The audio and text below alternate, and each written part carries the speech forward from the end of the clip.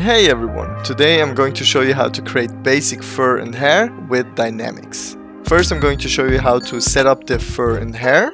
Then we will start to add hair dynamics with collision and different effectors.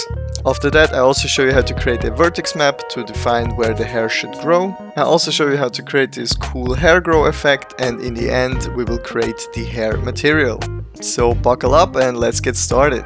Let's start out in a blank scene and I will add a sphere just to show you how everything works. If you want, you can do this for any other object you have in your scene. Select your object, go into the particle settings and add a new particle system. After that we have to change it from emitter to hair. And as you can see, hair spawns in already. They are a little bit long for my opinion, so we can change the hair length down here. So let's scale this one down. If you want more hair, we could up this number right here, but this is really heavy for our PC. The better solution is to go into the Children's tab and select Interpolated. And as you can see, more hair spawns in. The display amount I would set to around 20, so we can kind of see how it looks in the end.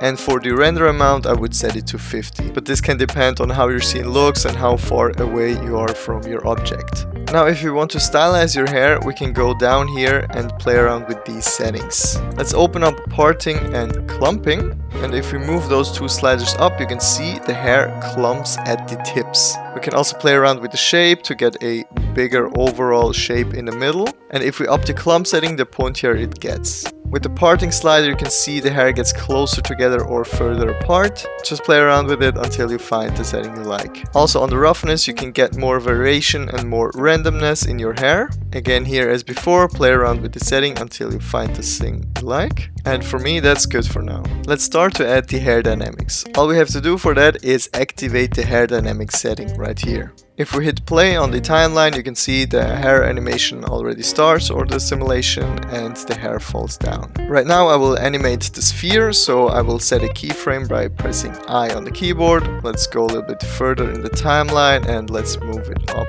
here. And let's rotate it a bit on the Z axis just to get some variation, and press I again. Now to restart the simulation, always go to the first frame and then let's press play to see how this looks. If for some reason the hair is too floppy for you, you can go under structure and play around with the stiffness, random and damping setting. The higher the stiffness is, so let's set it to 10 just to show you how it looks, and let's press play. You can see the hair barely moves and it's super stiff and straight. The lower this setting right here is, so let's put the stiffness to 0.1, the more the hair flops around and dangles down to the ground.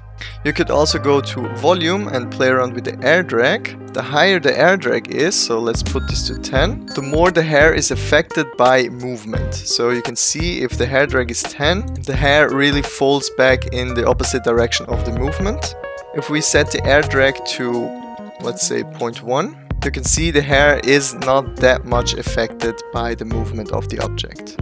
Let's say we want to have a large air drag, so let's put it back to 10. But we don't want that the hair clips through your object. There's a simple solution for it. We just select the object we want to have collision on, go into the physics section and add a collision modifier. You can see the hair clips a little bit less through the object, and then we can play around with the different settings down here. Normally I set the damping to 1 and maybe up the outer thickness a little bit. Alright, perfect, we have close to no clipping again. Let's say the hair is way longer and we want it to collide it with the other object down here. We would do the exact same thing. We select the object, go into the physics section and add the collision modifier. If we now press play, you can see the hair won't clip through the object, or it will clip a little bit, so we have to adjust those settings again. But you can see it has collision on and the hair will collide with the object. Let's say your object stays still, but you have wind going on in your scene and you want the hair to react to the wind. All we have to do for that is go Shift A, and under force field we can add a wind force field. Let's move this to the side and rotate it a little bit. Let's go into the settings and up the strengths. And if we reset the simulation now, you can see the hair is affected by the wind. To have more variation in your wind and to see the effect better, just play around with the strengths value and also keyframe them by just hovering over the setting and press I. Then add different values to it to get those wind movements. Alright, the next thing we look into is vertex maps. Therefore we have to change it from object mode to weight paint mode. For now I will deselect the hair particle system just so we can focus on the painting. Right now the whole object is blue, but if you select your paintbrush, you can draw over the object and get those funny looking colors. What do those colors represent? In our case it means blue is nothing and red is full on hair. So the more area you paint with red, the more hair you will get on there. You can also play around with the strengths, so you get a smoother transition, but all in all you can paint here where you want your hair to grow. To find this vertex painting right here, we can go into the data setting of the object and we have the vertex group right here. Let's change the name here to hair 1 and let's switch back into object mode. Now in our particle settings we can scroll all the way down to vertex groups. Here we have different options where we want to place our vertex map. In our case we have to set the vertex map to the density setting. So let's select this one right here and choose the hair one we created before. Now if we activate our particle system again and go back to the frame 1, you can see the hair only grows there where we painted it red. If you now want to use the effect of shorter hair in not so red areas, so let's put the strengths down and draw over here. So here we want to have a little shorter hair, so the color is green. Let's go on to the other side, let's do the same over here too. Alright, let's go back into object mode and activate the hair again. And we can see the hair actually grows the same length as in the red parts. Why is that? That's because we have to add the vertex paint we did to the length. So let's select the length and also select the hair 1. And as you can see, the hair is way shorter on the areas where we painted green and not red.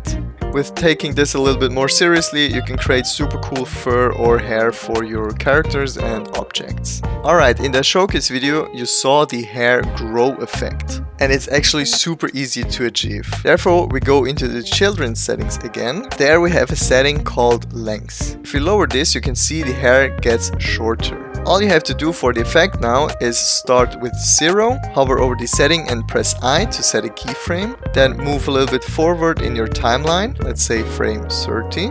And set the length to 1 and press I again to set the second keyframe. Now if we play the animation, you can see you get this hair growing effect. It's actually super simple to achieve, but in my opinion this is a super cool effect and I'm sure you can use this somehow in your projects. Good, last but not least we have to create the hair material. Therefore let's go into the materials tab and add in a new one. And instead of using the principled BSDF, we can click on it and select the hair BSDF. This one is exactly what we need because it has the right reflection and the right transmission settings. All we have to do now is change the color of it.